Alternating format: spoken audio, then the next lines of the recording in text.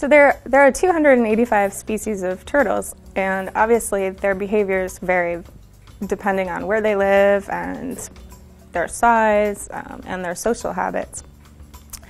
The most noticeable thing about turtles, of course, is their shell. They actually are the only animal that exists like this. The upper shell or the top shell is called the carapace, and the lower shell is called the plastron. When turtles are scared or feel threatened, they will often withdraw into the shell, so it is protective for them. Some species are very shy. You're going to find them kind of hiding under logs and burying themselves more in the dirt, and they're just generally quieter.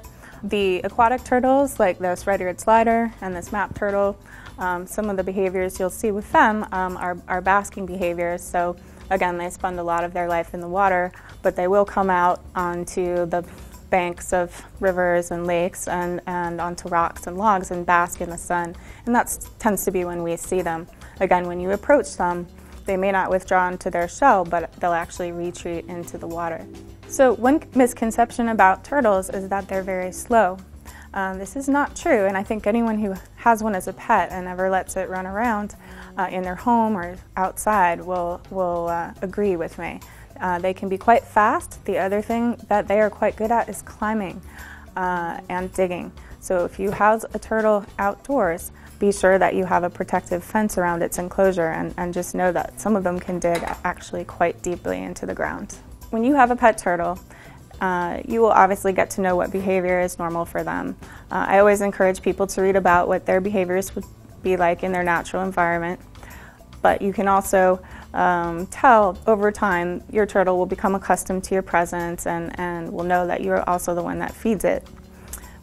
Most turtles, once you've had them in your home for some time, should be bright, they should be alert, they should be responsive, they should seem comfortable and active.